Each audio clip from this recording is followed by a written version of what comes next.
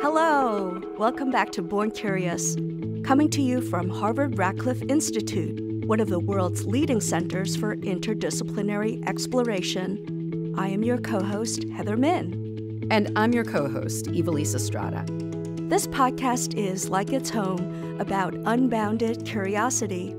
On today's episode, we're excited to have an opportunity to talk with two inspiring students about the work they're doing to address the disproportionate impact of climate change on the communities and ecosystems that are most vulnerable to its effects. We thought we might all find it encouraging to hear from these students. They're both studying at Harvard, but each is approaching issues around climate change from vastly different perspectives. And that, of course, is one of the Radcliffe Institute's defining approaches, drawing insight and experience from across disciplines to find solutions to some of the world's most challenging issues. Today we are speaking with Radcliffe Engaged Student Research Grant recipients Sonya Gupta and Seth Gertz-Billingsley to learn about their individual projects. Sonya is a graduate student in regional studies at the Davis Center at Harvard, and Seth is a student at Harvard Law School engaged with environmental advocacy and public policy. The Radcliffe Engaged Student Grant program provides stipends to Harvard undergraduate and graduate students to support their research, creative and service work on topics related to the Institute's focus areas. Welcome, Seth and Sonya. Thank you so much for having us. It's an honor to be here today. Great. So why don't we start with each of you telling us a little bit about your graduate work? My name is Sonya, and I'm currently getting my regional studies degree focusing on Russia, Eastern Europe, and Central Asia at the Davis Center. Specifically in my program, I'm specializing in medicine and public health, and my thesis investigates refugee health with the current Ukrainian refugee crisis in the EU. I'm trying to better understand why there's low healthcare utilization, and especially when it comes to chronic diseases in conflict settings, how we can better support refugees and other displaced populations to ensure that they have access to medical care. Oh, thank you. That's super cool, by the way. My name is Seth. I'm a second-year student at Harvard Law School. My focus so far has been into environmental natural resources law. Growing up, I worked on a ranch and rehabilitated birds of prey, and so I spent a lot of time outside. I really enjoyed that. When I came to law school, I kind of wanted to continue that in some way. And I was looking at using property law, specifically the warranty of habitability, which is a blend of contract and property that essentially reads particular rights for tenants into a lease. And so I was curious to see whether or not this warranty, which is essentially a cost allocation method, could provide remedies for tenants facing increasing temperatures due to climate change who might not be able to afford cooling or other technologies to make their apartments safe. I want to turn to Sonya. Why don't you tell us a little bit about the Radcliffe Engaged Grant and how you got interested in it and how it relates to your field of study?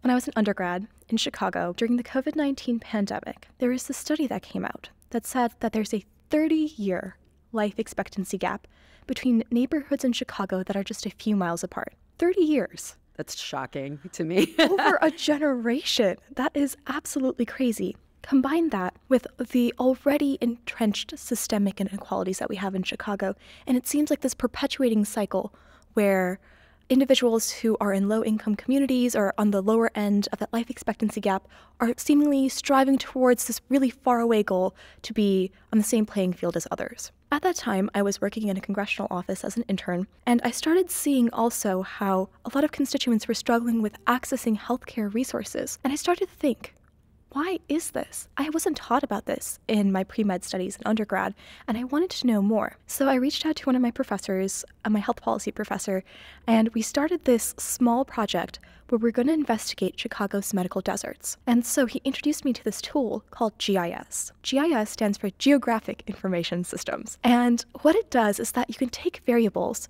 and look at it on a spatial field. Typically, it's used in like urban planning, defense contexts, but I had never encountered this program before.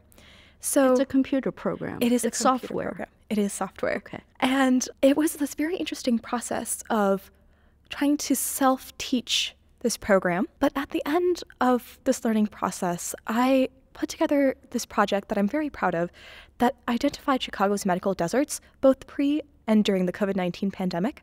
And there was a lot of overlap. communities that had high pollution rates due to former factories being there or just other historical factors that led to high pollution rates had high asthma rates, which also had high COVID-19 mortality rates, low COVID-19 vaccination rates in some of those communities due to access. So we created a workshop series.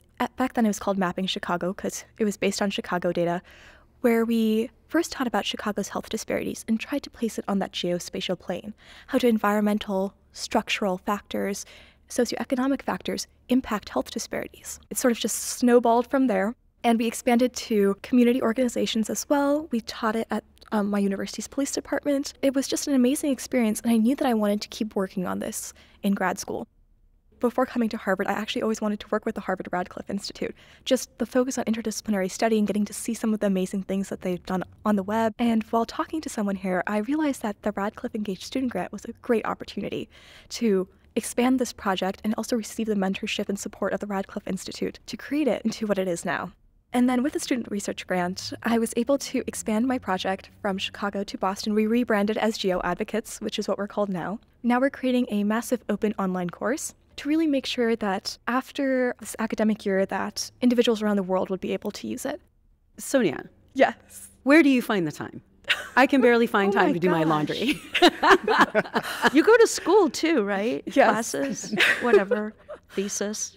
You're so kind. A lot of time management. I live by my Google Calendar. But also, I think if it's something that you genuinely enjoy, like I absolutely love doing it. To me, it doesn't seem like work. I can just find myself like working on it or thinking of ideas, just walking from class to class or while I'm eating dinner with a friend. I really feel like if it's something you love, it doesn't seem like work. It doesn't seem like it's taking time out of your day. And it just sort of integrates itself into your everyday life. Which is why it's so exciting to hear your excitement and learn about this project. If we can shift back to Seth, can you talk about why you even thought to look into warranties of habitability? Why did it matter for you? I grew up outside of Fort Worth, where it's really hot in the summer. We always had air conditioning, so it was fine. And then I came up here and everyone, warned me about the brutal Boston winter and it's always going to be so cold. It was not so cold. And our apartment didn't have AC and you could rent one. It was really expensive. I just wondered, what would it look like for somebody to make the argument that if my apartment is really, really hot, so hot that it's dangerous for me to be there, is that a habitability concern? Would I have, any standing to try and make that claim? And this is a new thing that's emerged with the fact that Boston's been hotter than ever, as well as the rest of the country and the planet. The severity of the heat right now depends on a lot of factors, most notably geography. And India, I think, is a great example of that because it's not just the heat, but it's also these social factors. You have these very low-income families crammed into these tiny apartments, 9 people sleeping in one apartment, intermittent access to water, intermittent access to electricity. And that just opens the door for the adverse health impacts of climate change that we're seeing over there. And it's very sad. So I'm really interested in exploring more of that international valence of this question. But here in the United States, we're actually starting to see this. Right before I started my project, Oregon had a heat wave. And sadly, several people died. And it garnered some public attention. And the legislature passed this law that required landlords to permit tenants to install air conditioning units before a landlord could say, I don't want it on my building, it's ugly or whatever. But more interestingly, the state created this program that acquired several thousand air conditioning units and would distribute them to at-risk tenants during extreme heat events. I don't know of any other state that has a program like that. Oregon is kind of the first. Right. So your student research grant project, what have you uncovered? What have you found? What do you think needs to be done? I wanted to look at the possibility of a model statute that could grant tenants access to air conditioning. Every state has its own regime for the warranty of habitability and the relationship between a tenant and a landlord. And so I had to ask a lot of questions, a lot of threshold questions first. Questions like, who ideally pays for this? Ultimately would be the taxpayers, right? If it's the government mandating it, unless we just tell the landlord directly to pay for it, but that shifts the costs to the tenants. And presumably low-income tenants can't really afford to pay more rent. And so that was an important question to wrestle with. And so I just essentially took information on most states. Actually, every state I had something on in the United States. And my first question was, does the warranty of habitability exist, and how strong is it? So most states have some form of the warranty of habitability, but every state has it different. And so I made a map, and I sort of coded like which states is this done by statute, which states is this done by judicial action. It was a really cool project. It sounds like Sonya's GIS could be really helpful to you. Absolutely, absolutely. And there are some folks who are using that, actually, especially when it comes to public housing and saying, who's most at risk here for increasing temperatures in public housing, which is really cool use of the software. Seth, that is so cool. I would love to work with you on the GIS aspect of it. I think there's going to be so many really cool overlaps with it. I also loved how you talked about the health impacts of climate change. I think that's something that we're now seeing a lot of on just both a local and a global scale, things to consider now that we do have these impacts on the world, but also within the sphere of local communities. How are certain communities more disadvantaged when it comes to combating or dealing with the effects of climate change? Mm-hmm. It's super interesting. And I would love to get involved with the GIS. That's something that's so outside of my skill set. It would be super cool to apply it and see it used here.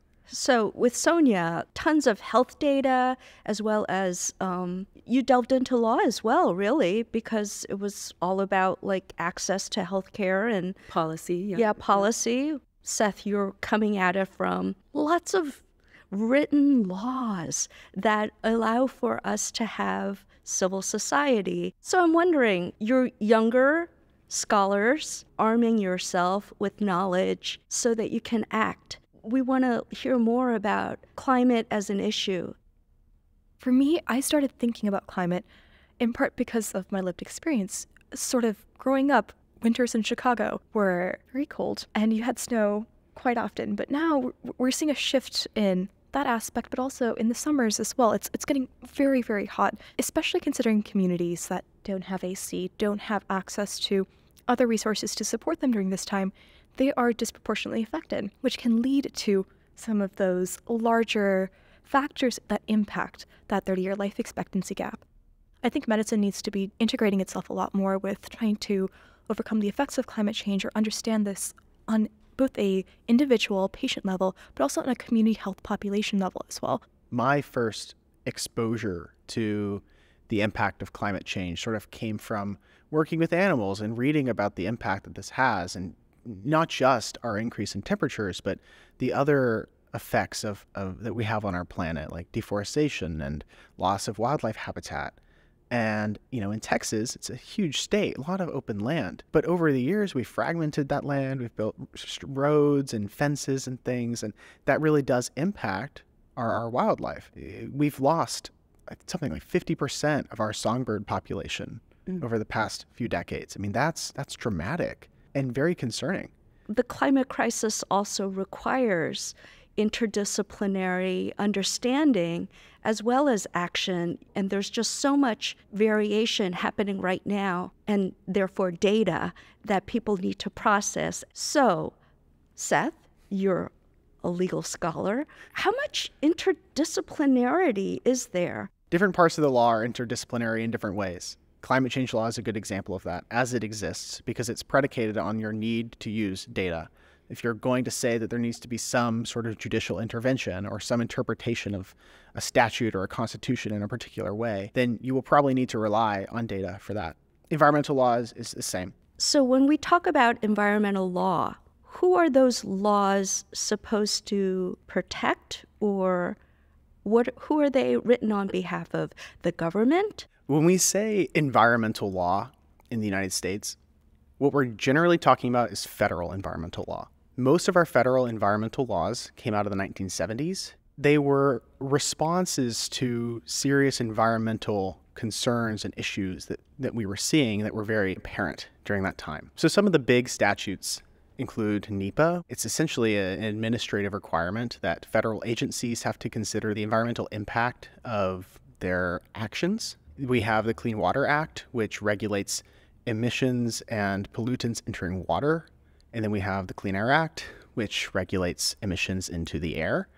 And then we have a couple of other ones, CERCLA, also known as Superfund, which is about cleaning up hazardous waste sites. And then we also have RCRA, which is about disposal of toxic waste. So all of those are regulatory. Yes. For big actors, big corporations. It sounds like these are laws that really came from the bottom up. You know, they were set in motion by people rather than the government. Yeah, no, it's a very interesting issue because alongside the history of environmental law, we also have this issue of environmental justice. And environmental justice today generally is in reference to certain communities bearing the brunt of climate change and pollution. And so back in the 70s, there was the climate justice movement, as we understand it, although it had less public attention. And then it was also the people who lived nearby these climate disasters and combined with politicians who recognized that this was a strong political moment for the climate and for pollution. And so, yeah, it was this really interesting history where it sort of evolved on multiple different fronts and culminated in these really aggressive and ultimately quite effective statutes. So how concerned are you with establishing precedents? This actually goes all the way back to the jurisdiction question. I think that every state is going to experience climate change differently. And different states are responding differently. Their electorate sees the crisis differently. I think that I am optimistic that the states will respond in the ways that they need to respond for their particular issues. I think it'll be trickier to get a more national response. And this is really something that legal scholars are wrestling with and discussing right now. There was this case in Montana. Montana actually, believe it or not, has part of their constitution that essentially guarantees a clean environment. And it was, these young people who were suing essentially on part because of climate change. And ultimately were successful, at least in lower courts. We'll see what happens.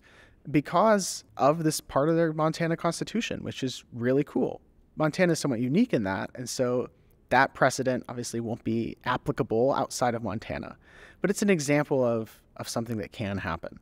And so I'm curious to see where we go from here. You said that you're hopeful, though. I am hopeful. I think that people are recognizing the impacts of climate change, even if we still have disagreements about its source. The law is reactive, and it does change over time, even if our founding documents don't. And I think that does give me hope. And Sonya, what about you? Do you feel hopeful? Has your research made you hopeful for what we can achieve in the future? Just seeing how enthusiastic some of the workshop participants are when it comes to using GIS, using this understanding to create positive change in the world, I'm beyond hopeful. I really do think that our generation can make an impact. And I think we're just seeing amazing strides being made by our generation to really help bring positive change about. And we might not complete it in our generation, but at least we'll make some really good strides. And if the enthusiasm from the workshop is anything, and like the really cool follow-up projects are anything, I do think we'll have some, hopefully, amazing interdisciplinary solutions going forward. I'm curious, could you talk about some of the workshop projects? You talked about your workshop students being initially fellow college students, but then community members, the local police department. So talk about some of the projects. Originally, I was looking at it in the context of what is leading to this 30-year life expectancy gap? What are these medical deserts? What are contributing to it? And how can we better address them? So these students have brought in their own interests as well. There was one that was done by a student who was very interested in the intersection of environment and community experiences. And so what she did was that she took some data sets from the EPA, put them together, aligned that with Cook County public health data sets as well, and saw the impacts that different environmental factors and variables could have had. There are some projects that are also looking at the impacts of environment post-disaster. For example, there's a project looking at Chernobyl.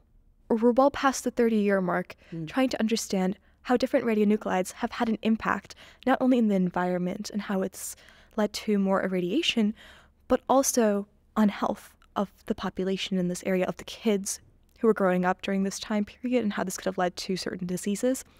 So there are so many really cool data sources out there. Honestly, with GIS, as long as you have some geospatial marker, you can bring that data set and realize it in a geospatial plane. So there's just so much to do, and I think there's so much more to be doing now. It's been very interesting to pull together data sets from different sources, and I think there are a lot of really cool sources to continue pulling data sets from. How do you decide which source you're going to pull from? How do you know which is a reliable source? Well, first of all, look for an institution that has credibility in that sphere. For example, Cook County Department of Public Health is the Department of Public Health, so they have certain measures to assess public health in a way that we can accept as being, a very credible source. I would also say census data is really useful because it's already on a geospatial plane. They use zip codes or even smaller granularities to look at populations. When it comes to other factors, if you do look at a data set that isn't from perhaps like the most credible source or most credible institution out there, I'd be sure to understand how they collected that data. What questions did they ask? Did they do any tests to collect and understand soil pH levels? Or was it something that they just aggregated from other sources? Because especially when you put together maps, you need to be knowledgeable of what sources of data were used to create those maps. One thing that I heard from both of you is that you're broadening the scope of your work to an international level, hopefully. So going international is a totally different thing, totally different body of law, completely different claims that you'd be making and test cases that would need to happen. And so that's something that I've just recently started to explore, and I'm hoping to write a paper on, just asking the question, under the international human rights framework, what claims, if any, exist? What would a test case look like? And is this something that courts would be open to considering?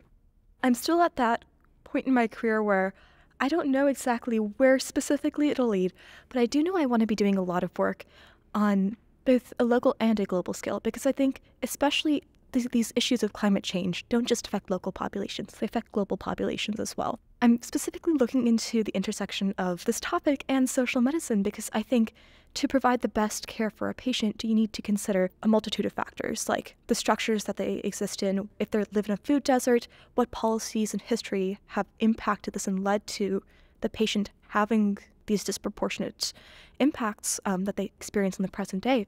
Once again, I think this is a problem that everyone in the world is facing, and will continue to face. And we have to work towards this together to find a solution. So you've said social medicine. What is that? Oh, that is a field of medicine. And how I like to describe social medicine is considering all of the historical, political, environmental, anthropological factors that can impact medicine and impact your patient's experiences and the manifestations of disease, and finding ways to address them, because health isn't just limited, in my opinion, and medicine isn't just limited to the biological disease.